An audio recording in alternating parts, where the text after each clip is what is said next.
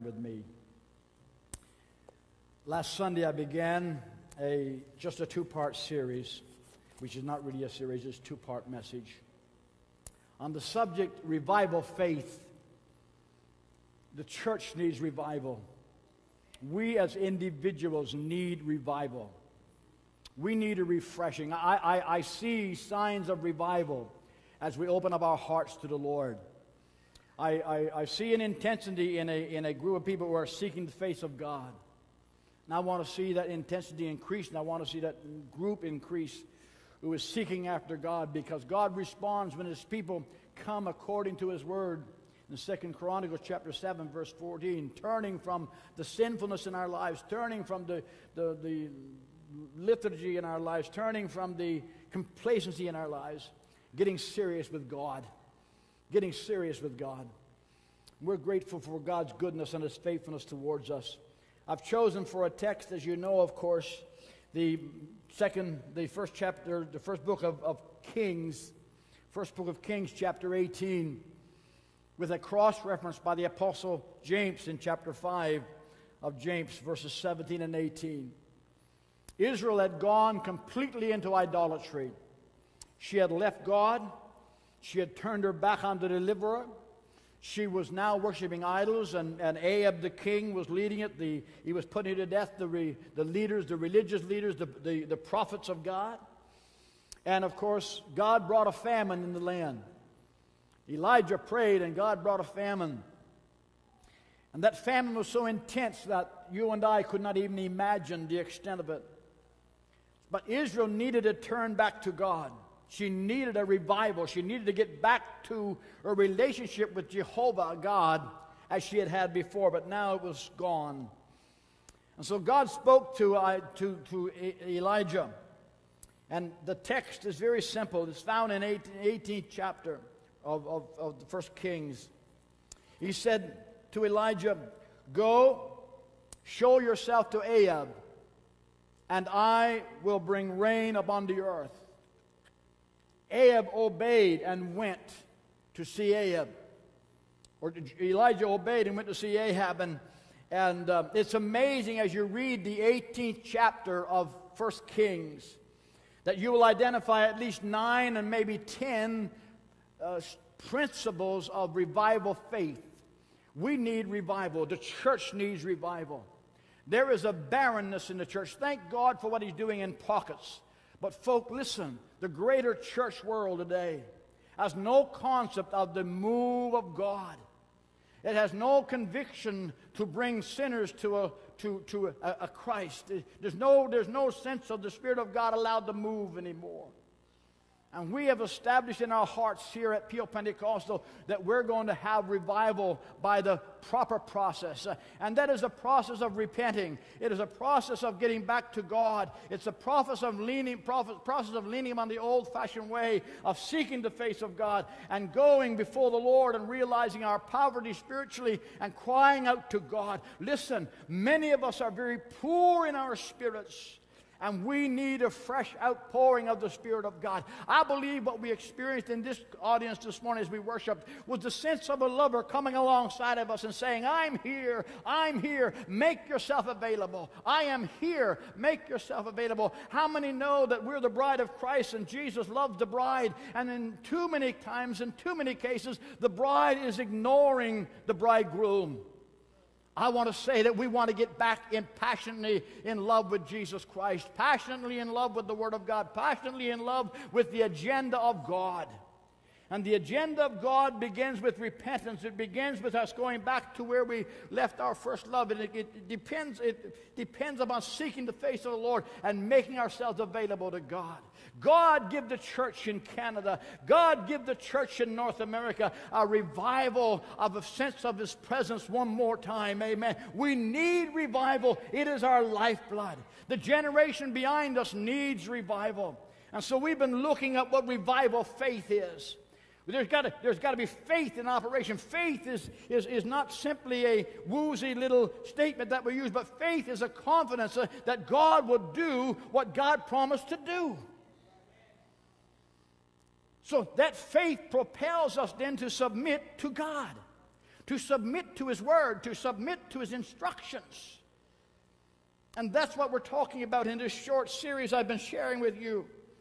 And so last week we looked at some incredible truths.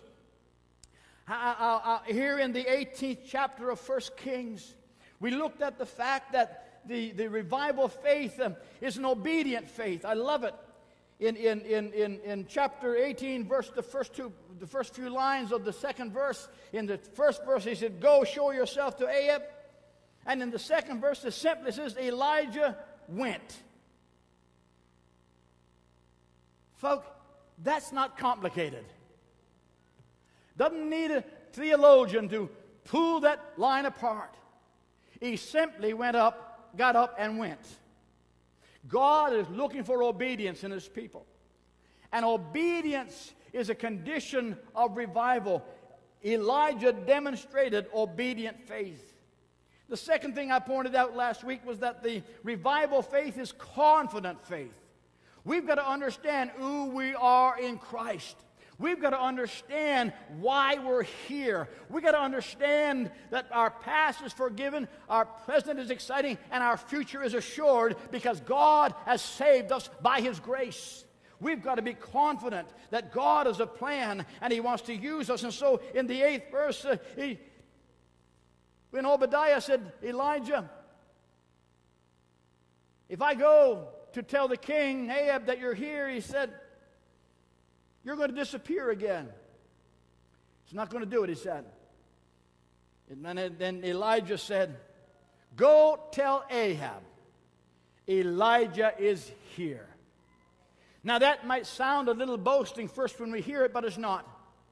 Here was a man of God, convinced of the mission on which God had sent him, confident in the God who had sent him, and his faith was strong enough that God was going to bring that revival, He was going to bring that fire, He was going to bring that rain, that he said, you tell Ahab that Elijah is here. I believe it's time for the church to rise up in the strength of the Spirit of God and to declare to the world that the bride of Christ is here and she's connected with the groom, and there's going to be some reviving going on, and there's going to be some invasion of the kingdom of darkness, and there's going to be some victories in Jesus' name. Amen. Amen. I want you to know that I want the devil to be scared when he drives by this place and when he drives by your home.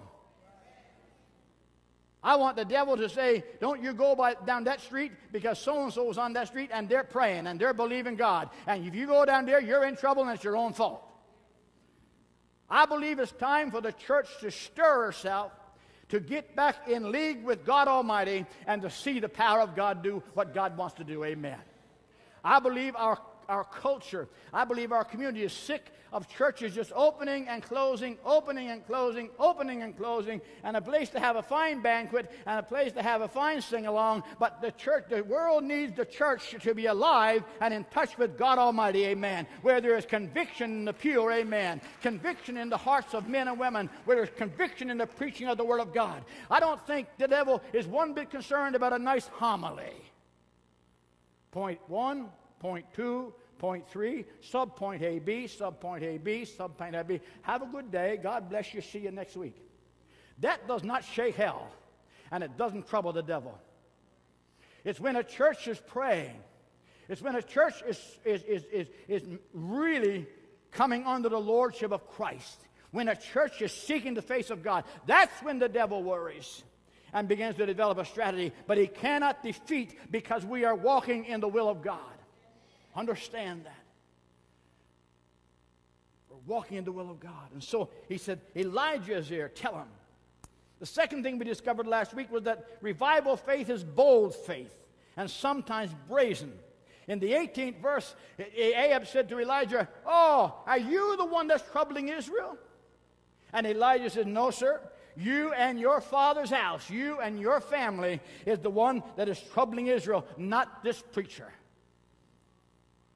You see, when you get fervent for God, you're going to get singled out. You're going to get targeted. And the attack will come from so many different places. But revival faith is bold and sometimes very brazen, amen. Bold and brazen. The fourth thing we discovered is that, and it's no surprise, that a revival faith is a decisive faith. Elijah said in the 21st verse, make up your minds about who is God in your life. I think that applies to the 21st century church, particularly the Pentecostal 21st century church, more than ever before. Who is God? Who is God in your life? Is God a convenience? Is God someone we connect with on a very casual basis and then in a very vibrant way on Sunday, and then the rest of the week it's all about us and the world? Who's God? Elijah said, make up your mind. Whose God are you going to serve? What God are you going to serve? The fifth thing we discovered where I closed off last week was that revival faith is focused. All or nothing faith. I love it. In the 24th verse, listen to what he said in the 24th verse of chapter 20 of 18. And call ye on the name of your gods, and I will call on the name of the Lord. And the God that answers by fire, let him be God. And all the people answered and said, it is well spoken. He said, it's got to be all or nothing. Winner takes all. Here's an interesting side note. As I was studying and preparing for this, I discovered Baal was the sun god of the heathen, whom Israel was now worshiping. He was the sun god, and he was the god of the elements and the forces of nature in their theology. Think about it. Elijah was bold and brazen enough to meet them on their own ground. Winner takes all. It is an incredible thing to think about. Elijah knew that God was who God was. He had seen the fire. He knew about the fire on David's sacrifice. He knew about the fire that came from heaven on the day of in 2 Chronicles chapter 7, on the day that Solomon dedicated his temple. He knew that fire. And so here was a actual contrast. And Elijah called him out on it. He knew that God was the God of heaven. He had no worry about losing this battle to Ahab. You see, revival faith is just like that. It is confident, it is bold, it is without apology. We've gotten so soft today. We want to apologize for this and apologize for that if we are kind of running contrary to the values of the world. The values of the church will always collide with the values of the world. Hear what I'm saying now? The church needs to rise up with revival faith and say, oh God, restore us again in the values that are valuable and that are valued by you. Holiness, righteousness, godliness, just to speak of a few.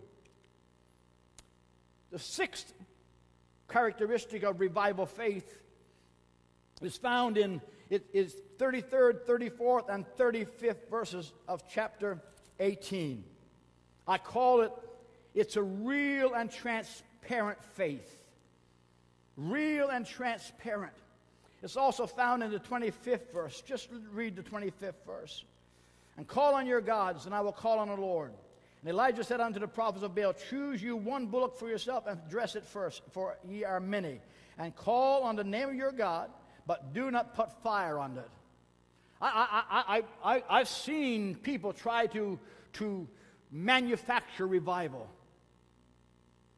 I've seen pastors, I've seen movements try to manufacture revival. And they measure the revival by the crowds that come. Bad measurement. Justin Bieber can get a crowd, but he ain't revival. All the sports stars can get a crowd, but it ain't revival. Revival cannot be measured by the crowd. It must be measured by the repentance and the brokenness, and then evaluated by the presence of God amongst His people. Amen. You see, we have, listen, in the church, we're as bad as the world. In this, what I'm going to say, crowds flock after the latest actress and the latest movie stars and the latest number one hits on the radio and in Hollywood and in the music. Folk, in the church, we are almost that bad as well.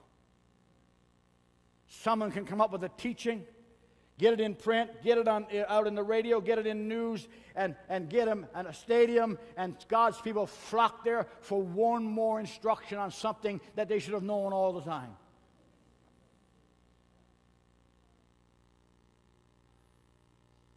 See, it's not popular to preach what I'm preaching this morning, but the Pentecostal assemblies of Canada, the Pentecostal assemblies of Newfoundland, the Pentecostal assemblies of North America, of the assemblies of God, we need revival. We need revival. And folk, if we don't get it, you know the problem. We have the ability now to manufacture something to replace it, but it'll be empty, it'll be tasteless, it'll leave us empty and void. We need Holy Ghost, old-fashioned, altar-inspired, prayer-inspired revival. Revival. If you're here today, you got a spouse not saved, your spouse needs you to get revived. If you're here today and you got children that are not saved, your children need you to get revived and intercede until God breaks through in your home and in your family, and you see the salvation that God means for us to experience. Amen. I would rather for people to have no experience with God than a fake experience. So Elijah said, this is going to be real.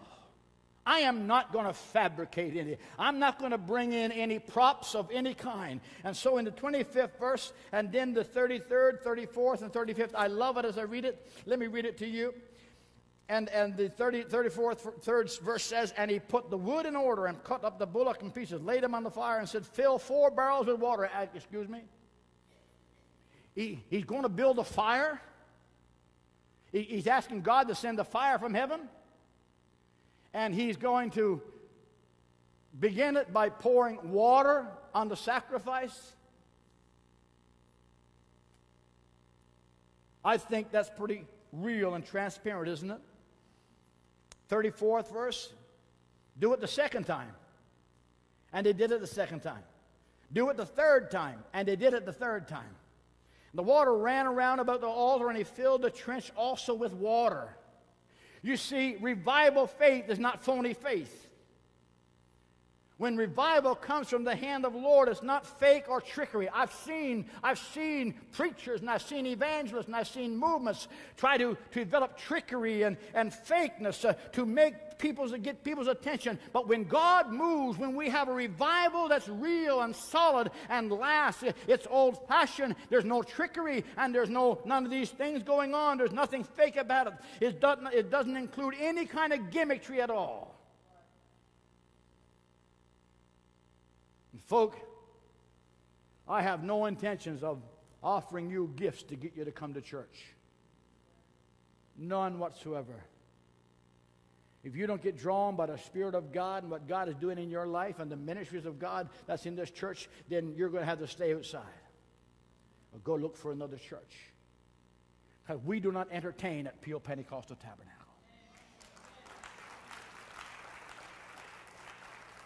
There's only one person in this house that we want to please, Pastor, in our worship and in our music, in our preaching, in our surrender, in our teaching. His name is Jesus Christ. Amen.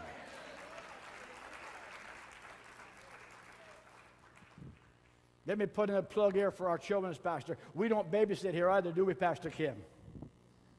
No. You drop off your child at any age, from newborn to age 12, and they're going to get some kind of biblical teaching and principles of Jesus Christ. We will adapt it to suit their age, but that's what they're going to get. Amen. And we don't babysit in this sanctuary. We preach the Word of God. We worship. We don't entertain. We don't believe in trickery or fakery or anything like that to get a crowd. We believe that if we are in the position God wants us to be, God will draw by His Holy Spirit. There is no doubt in our hearts about that. So it's a real and transparent faith. Revival faith is a real and transparent faith. The seventh thing is that it's a fearless faith. Look at verse 27. Dropping back to verse 27 for a moment. It's fearless. Came to pass at noon that Elijah mocked them. They spent the whole morning dancing and singing and howling. Sounds like some worship I've heard. Some supposed Pentecostal service that I've seen. They leaped upon the altar that was made, but there was no answer. Then Elijah said, "Cry aloud." He is a God, isn't he? Either he is talking or pursuing, or he is in a journey, or maybe he sleeps and needs someone to welcome him, to awaken him. It's a fearless faith. Say, what are you doing going to church? Well, we're seeking God for revival. We've got our minds made up for revival. We're seeking the face of the Lord. And you're going to do that through continual prayer? Sure, we can fill up the church if you'll just let so-and-so come in, if you'll just let this happen, that happen, if you were more contemporary here or there, we can get the church full. We're not looking for that. We're looking for God to be pleased with our worship. We're looking for our hearts to be broken in His presence. We're looking for a spirit of conviction to come upon every one of us, including our pastoral staff. And we find ourselves before God, pouring ourselves out, surrendering our hearts, surrendering even some ways that we have held on to that we need to let go. And just surrendering to God and saying, God, whatever's in my life that could be hindering the work that you want done, Lord, purify it, rid it, get rid of it. Hallelujah. And that's what God wants in your life. God wants a full surrender. Every one of you, God is calling every one of us, church, to take an inventory of our lives, an inventory of our priorities, an inventory of what consumes our times, an inventory of what's important to us, an inventory of our thoughts, an inventory of our language, an inventory of our attitudes. Whoa, Pastor, you're getting down too deep. I'm getting down where God can do something. We'll hear what He's saying to us. Amen. God wants us to lay ourselves before Him, so that He can move in our lives. God is with us. He's amongst us. And must be a fearless faith. The eighth measure of revival faith that I see in this chapter is what I call action faith.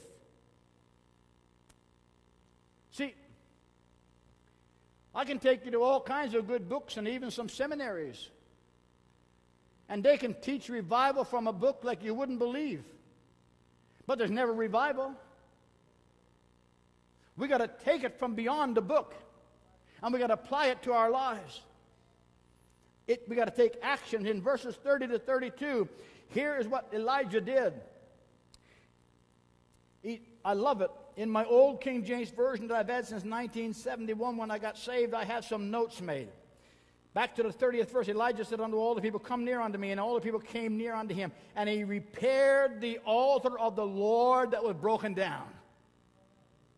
Oh, my goodness. Think about it. Let me read it to you again. He repaired the altar of the Lord that was broken down. The altar was broken down. What was the altar? The altar was their place of worship. The altar was their place of sacrifice. There was no coming to God at that time in that Hebraic culture where they just came. They came with a sacrifice. And then there was a sacrificial system that covered them. But here you see the altar was broke down. How's the altar in your life, church? Have you visited recently? The altar was so neglected. How many understand that everything we have, if it's neglected, it falls apart? You neglect maintenance on your automobile, eventually it will fall apart. You neglect general maintenance around your home, and eventually things just seem to, pipes begin to leak. Things begin to happen. There's a little shifting. There's all kinds of things. If you neglect that maintenance, your house over the years will slide into being an eyesore in the neighborhood. But each spring you do your spring maintenance, you touch up this, you touch up that, you give it a paint job and all this sort of thing. What are you doing? You're keeping that place that's important to you maintained. So I read clearly here in this chapter that the altar was broken down. You know why? Nobody had taken the time to attend to it. Now, what is the altar? The altar in both the Old and New Testament is a symbol of the meeting place with God. In the Old Testament, it was quite profound because the sacrifice was laid on the altar. Little did they understand this, but every sacrifice looked forward to the day when Jesus Christ would die on a cross and be the sacrifice for the sin of mankind. And so the place of worship was broken down. My mind goes back to Hezekiah's day, or Josiah's day, when the temple was so badly neglected that they could hardly use it. So Josiah, a young godly king, ordered that the temple be cleaned up and revisited. And while they were looking in the temple, they found, guess what they found? The book of the law. And they found it and they read it, and there was revival under Josiah. Read about Josiah's revival. When we neglect the spiritual things of our lives, they will not just happen. You've got to be intentional about your devotion to God. The world has so many attractions. The world has so much to take our time that if we don't intentionally set aside time to pray, set aside time to read the Word of God, set aside time to fellowship, set aside time to special seasons to draw close to God, it will never happen. It will never happen. Revival comes when we are intentional. It comes when we put aside those regular routines that displease God and we replace them with routine and devotion that pleases God. That's revival. That's what revival is. It's a reviving of our passion for God and the things of God. It's a visitation by the Spirit of God that strengthens us and takes us to a new height of service unto Him. And so the altar was the meeting place with God, and Elijah prepared it. And there can be no revival until the meeting place of the altar, where we surrender and sacrifice, is repaired in our lives and prepared in our sacrifice. Our sacrifice is priority and surrender. Church, we're always being tempted to schedule God in amongst all the other things we do. Well, I got this on prayer meeting and I can't go. I got this on early prayer meeting and I can't come. I got this on another prayer meeting. I got this. All of these things are crowding out what God wants to do in our lives. And we need to simplify our lives a little bit. How important is revival to you? You have a son or a daughter that's not saved. You have a spouse that's not saved. You have a neighbor that's not saved. You have a workmate that's not saved. You understand that the unsaved are lost? You understand that the unsaved go to hell, a real hell? I'm almost afraid to say this, but oh Lord, somehow or other, give us a fresh vision of hell in its reality.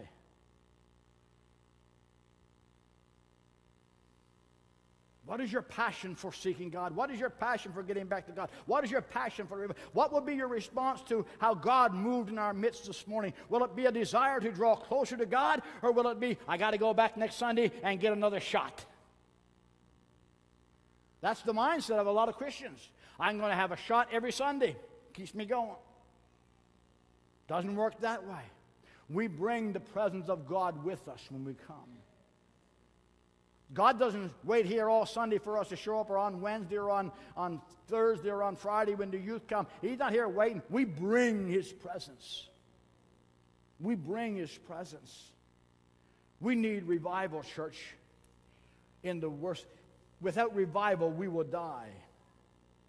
You see, when all of these things, all of these 8 things are done, and they're all in place, you won't need a long prayer.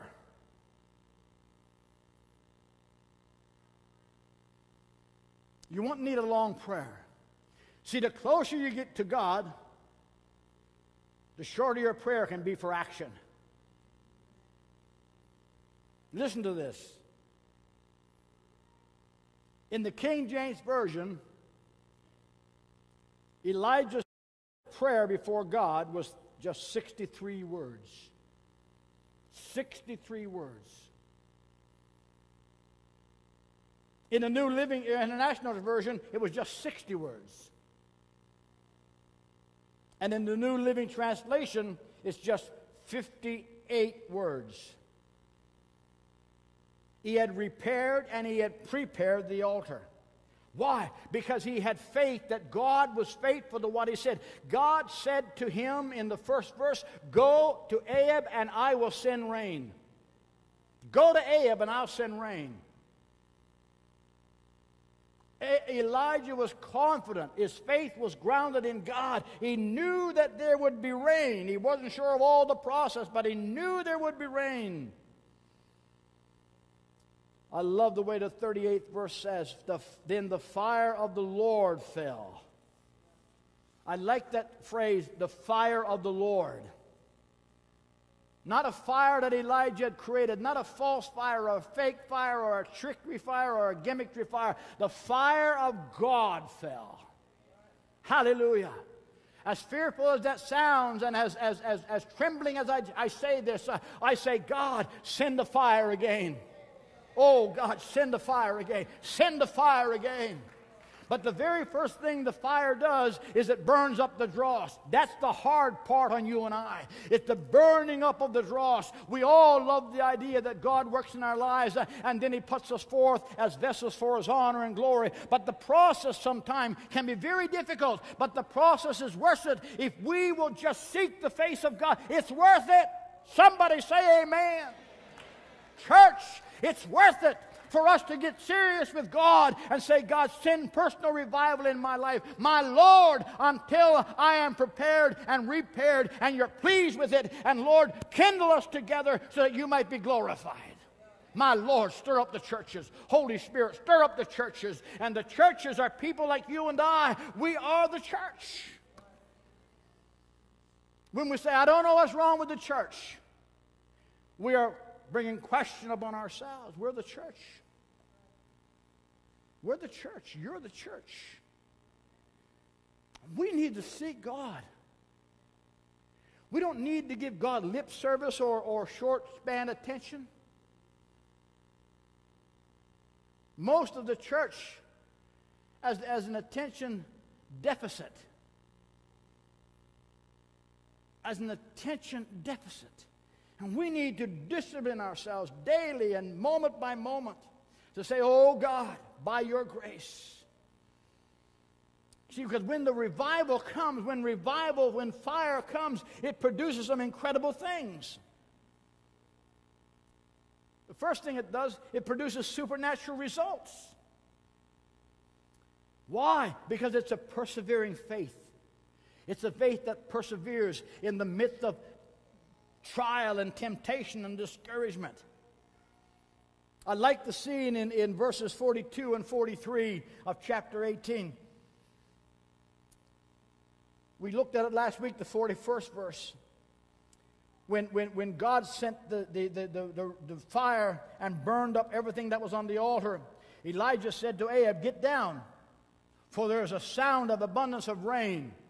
By faith, he heard that sound because God had promised it to him. You understand? We looked at that last Sunday. By faith, he heard the sound of the abundance of rain. He knew God was faithful. He knew God was not misleading him. He knew God wasn't playing tricks with him. He knew that God was serious when he made the promise. Elijah, you go see Ahab, and I'll send the rain. I'll send it. He said, there's a sound of abundance of rain because he persevered in his faith. 42-43 says, so Ahab went up to eat and drink, and Elijah went up to the top of the Carmel, and he cast himself down upon the earth and put his face between his knees. Folk, that's not, our Father who art in heaven, hallowed be thy name, thy kingdom come, thy will be done on earth as it is in heaven. Give us this day our daily bread, and forgive us our trespasses, we forgive those trespasses against us. And lead us not into temptation, but deliver us from evil. Amen, got my praying done. He put his head between his knees, and he was like a woman in travail. He was like a woman wanting to give birth. He was like a woman with birth pains, and he was pushing. He knew God had promised it, amen. And he said, Elijah, he said to his servant, go and check for rain. So he went and checked, and there was no rain. There was just a small cloud. And he said to his servant, go now and look toward the sea. He went up and looked and said, there is nothing. And he said, go again 7 times. 7 times. 5 fingers and 2 thumbs. 7 times. Think about it. He had just exposed himself to Israel. He had just challenged Ahab. He had just seen the fire of God fall. And still it took 7 more times as an expression of persevering faith, persevering revival faith, to see what God would do. And Elijah persevered. Let's read down for a few moments. Came to pass at the 7th time that he said, behold, there arose a little cloud of the sea like a man's hand. And Elijah said, go up, say unto Ahab, prepare your chariot and get thee down, that the rain do not stop thee. One little, I've had the privilege, I didn't tell you last Sunday, I've had the privilege to stand where they believe Elijah confronted the prophets of Baal and the prophet of the grove, which is 850. It's on Carmel, and it looks towards the Mediterranean, but it's also overlooking the Jezreel Valley. Anyone else ever been there on Mount Carmel? Oh, yeah, we got a whole bunch of Carmelites here. And you can look over the Mediterranean, and the Mediterranean sky is prettier in the daytime than any sky else in the world. It's a deep blue. And out of that big Mediterranean Sea and that big blue sky, there was one little cloud. One cloud. Elijah said, that's it. Ahab, get going. Because if you don't, you're going to get caught in the rain. And listen to the next verse. See, it's a persevering faith. Listen to the next verse. And it came to pass in the meanwhile that the heaven was black with clouds and wind. And there was a great rain. And Ahab rod and went to Jezreel. He persevered. And the sort of supernatural result of his praying and persevering was that indeed the rain came. The rain came as God promised. God promised us revival rain when we get serious with God. Amen. The question is, what's wrong with the church? The church have lost her passion for revival. And she's replaced it with all kinds of silly things that are worthless and of no use whatsoever. I could take time and name them out. That's not what I'm doing this morning. I might do that sometime. And there's no substance anymore. There's no substance. But God has been pleased to place in our hearts a desire for revival. How many want to see God move? Last Sunday morning when I concluded my message, about 150 of you came. And you called out to God, oh God, revive us, revive us, revive us. See, the biggest hindrance to revival is supposed success. But none of this matters. This building, this church, the finances, none of these things matter if God is not in our midst. None of these things matter whatsoever until there are new souls at the altar. Until we see what we saw this morning when an altar call was given and a number came and wept before the Lord. Until God's people begin to come and seek the face of God.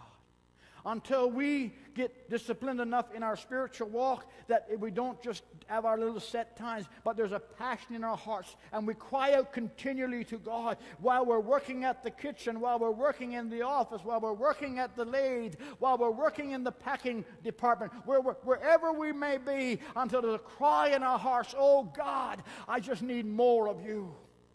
More of you, oh God, more of you. More of you. Elijah said, there's a rain coming. Get going. And the rain came. And I love it because this chapter ends with a very funny picture. I've noticed it for years. It's in verse 46. Now you understand something. Ahab was the king of Israel. So when he had a chariot, it was drawn by 2, if not 4, of the finest steeds in all of the land. Man, these horses could lay it down. They could lay it down in step. They could lay it down in sync. They could get where they planned to go. And Ahab, the rain was coming.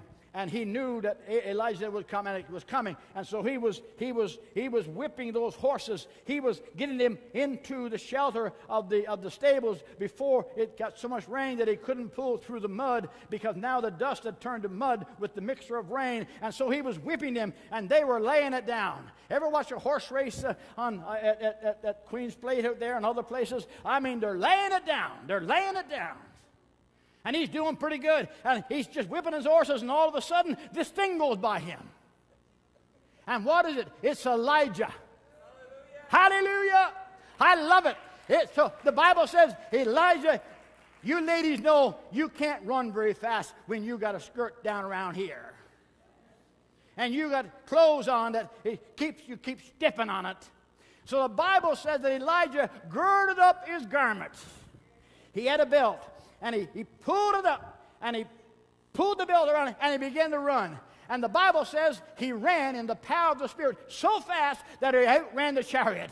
That's one of the funniest scenes in the whole of the old scriptures for me. Here's Ahab just whipping these horses, and he's doing good. And all of a sudden, whoom! The scripture gives us this picture to tell us there is a reward when we have revival faith. Somebody say amen. Hallelujah. There's reward. When we have revival faith. Come on back, Pastor Andrew, Pastor Mitchell, come on back. There's reward. Look, there's pain. When we're birthing something, there's pain. There is obstacle, there is distractions. But when the child is born, the moment you hold that child in your arms, I can't speak because I've never given birth. But every mom here would tell you that when the birth pains came, they were terrible. Some of you ladies have a biological makeup that you normally don't have a long labor pains. I've known ladies, I've heard about ladies who have had labor pains for 2 or 3 days. Terrible, terrible. And oh, the pain, oh, the pain, oh, the pain. And then it happens, amen. The moment comes when you deliver. I've never been in a delivery room. I was too big a chicken to go in and watch my wife give birth to our 3 sons. And once in a while, she reminds me of it. But I tell you, I've heard enough stories to tell you that the pain is fierce and the wrestling is fierce. But when the nurse comes and takes that child and lays it in mother's arms, something happens. You know the first thing that happens? The pain is forgotten about. Why? Because new life is placed in your arms. Church, there is pain in preparing for revival. There is things that we need to disadvantage ourselves of and get rid of. There's things, patterns and habits that we have formed not maliciously or sinfully, but they've just crowded into our lives, and we need to put them to one side and begin to cry out before God. Oh God, revive us again. And it might go on for a few weeks. Prayer meetings, seeking God's face in our homes, fasting, coming together with brothers or sisters and coming aside to pray, and while others are being entertained and feasting, there's sacrifice. But then we come to the house of God. The music begins to play, and folk begin to get saved. The word is preached, and sinners run to the altar. Those who have been sick are being healed. Those who have been thirsty for the Spirit of God are being filled with the Holy Spirit. Young men and young women that's been a nightmare for their moms and dads are suddenly saved and transformed by the power of God, and their new emphasis is to serve the living God. That's when you forget about the pain of birth. That's when you forget about the pain and the sacrifice and the discipline. When you see souls saved and bodies healed, Jesus glorified in all that we do. That's what helps us to forget the pain. I believe God wants to give Pure Pentecostal a revival. I believe that with all my heart. Some prophecies have gone forward, and I believe that for them prophecies to be fulfilled, it must be revival. It's unlimited what God wants to do. Well, we say, oh God, you can count on us. Oh God, give us that revival faith that no matter what obstacles come, we're going to push through. Give us that certain faith. Give us that bold faith to look at the devil and say, devil, we claim this part of the vineyard for God, and we're going to take control of it by the grace of God and by the power of the Holy Spirit, and we are going to do what God wants us to do. Can we be bold enough to do that? Can we be bold enough to say that? You that are watching by live streaming, you're serving God, but you've been serving Him a long ways off. It's time for you to get revived. It's time for your church to get revived. And there's only one way to be revived. And that's go back to the giver of life. Amen. The source of life is the revival source for every church, and for the church in particular. Would you stand, please? My cry to the Lord, and I wrote it at the end of my message, Lord, send revival. And revival is that individual work in our lives. When I'm saying, Lord, send revival, I'm saying, Lord, send revival in me. The product of revival will be something else. That's what we enjoy, the product of revival. We don't enjoy revival because it's sacrifice, but the product of revival. Lord, send us revival. Lord, give us all revival passion, revival determination, and revival faith. How many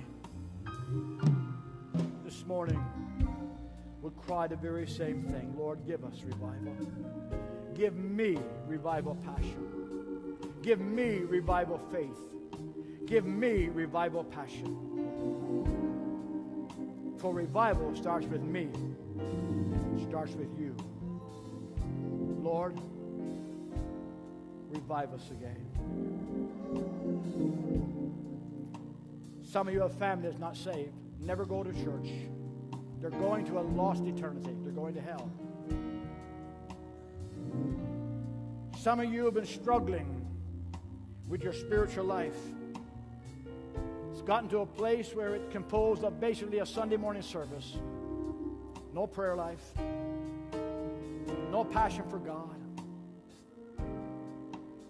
Some of you have struggled with some sins in your life, and it is totally messed up God's presence in your life. Some of you walked away and some of you drifted away. But this morning, we can make it right by saying, God, here I am. I need that revival in my life. Begin in my life. Begin in my life.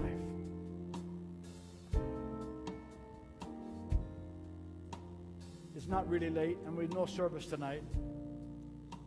I want to extend an invitation this morning. How many want a fresh revival in your personal life? How many want that to spread to your family? How many want that to spread to your church? Would you come out, please? Would you just come here and stand, and as a body of believers, say, Father, we want revival. I want to be part of that revival. I want to be part of that revival. I want to be part of that revival. I want to push through. I want to deal with those labor pains of revival. Come on. Just step into the altar and make room. God, I want a revival. I want to see the hand of God move. I want to see the powers of darkness broken. I want to see sin broken in the lives of people. I want to see God's people rise up and be what the church ought to be. Lord, send us revival. Lord, send us revival. That's right. Just fill this altar. Fill the aisleways. It's your expression of, oh God, I want revival. Here, regardless of what my brother or sister wants, I want revival. I want revival in my life. God, I want revival. Amen. Step out. You might be standing here and say, well, I want that, but I'm not stepping out. You need to step out because you need to have a little bit of rebellion broken in your life. Amen. I want revival. Lord, revive me. Revive me, revive me, revive me. Let there be a spark in my life that'll catch another tender flake alongside of me. Lord, that's revival. Oh, the musician's going to lead us. Pastor Mitchell's going to lead us. We're just going to surrender to the Lord this morning. Amen. Come on. Still way too many people standing back there. Fill up these aisleways. Come on. You're visiting with us today. You love the Lord. You're part of the body of Christ. Come on. Come on. If that's your desire, just say, God, here I am. I'm not much, but I surrender myself to you. Lord, just fill my heart with the hunger, amen. Fill my heart with the hunger. Oh, empty and bare. Oh, more of you. Hallelujah. Oh, more of you.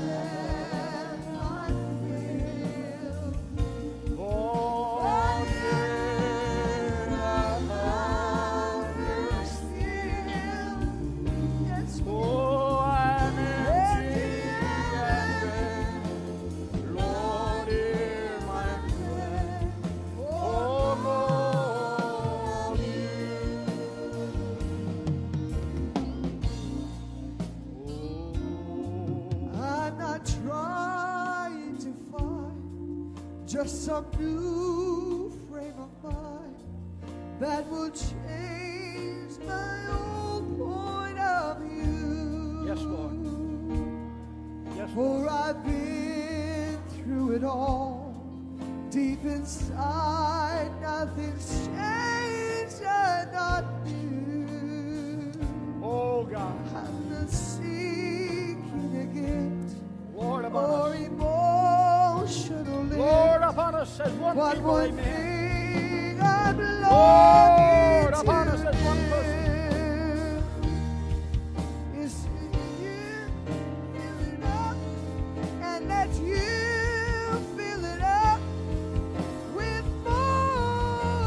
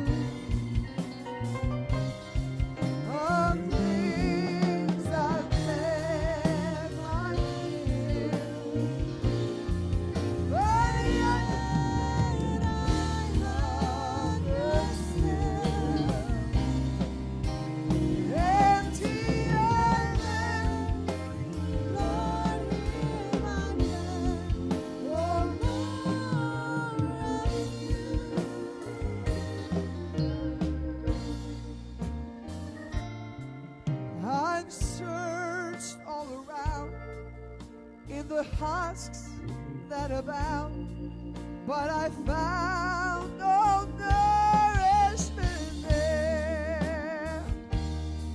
Now my strength's almost gone, and I feel the pull of despair.